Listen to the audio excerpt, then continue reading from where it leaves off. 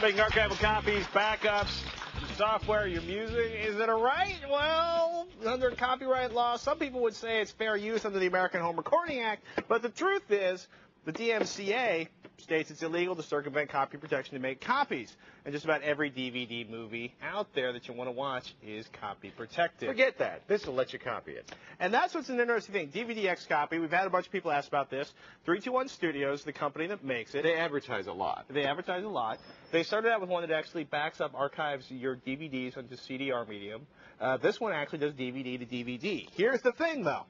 Because most DVDs are dual layers, right? They take over 9 gigabytes of data on a single DVD.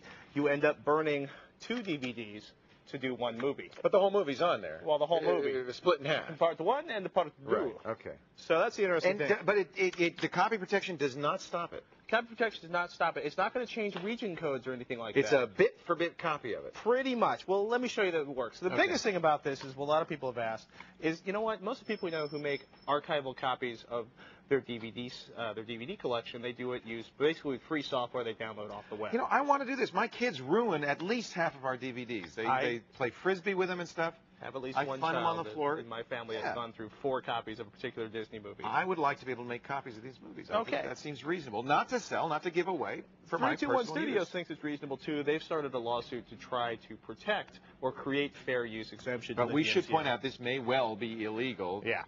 So we got the software here. Left side, you know, it's got an explainer. It's got a tutorial that walks you through. Here's the thing. It would be nice. Look over here in the lower right-hand corner. Copy now. It's a big copy now button. We think they should put this a big green button. Because if all you want to do is burn a copy of the disc, all you got to do is insert the DVD.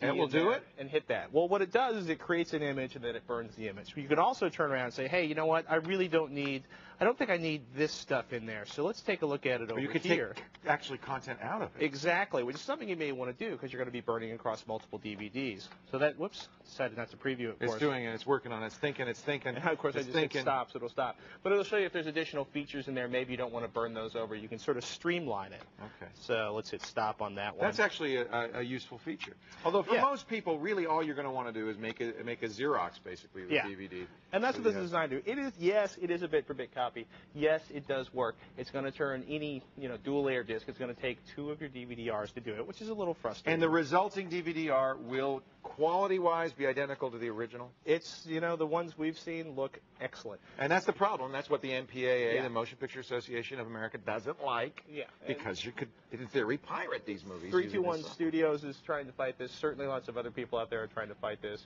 DVDX copy, it does what it claims to do. It makes it pretty simple. It's not perfect. The interface is a lot. We didn't show you a lot of the features. We've got a good web review put together up on the website and we just for crashed you. It looks like by pressing stop in the middle of it. So. Well, it was also trying to open it. If you're not willing to go through the time to find the tools and geek out and learn them, which can be really frustrating, this is an answer. It's $100. It's not cheap, but and you do need obviously a DVD recorder. Yes, which is another $300. Okay. But it works. And if you see the ads, now we know. It worked. We wanted to know ourselves. Yeah. 321 Studios, DVDX copy. Get the details about our experience with it, Josh's excellent review, and all the information we have, including links to the legal agenda involved at thescreensavers.com.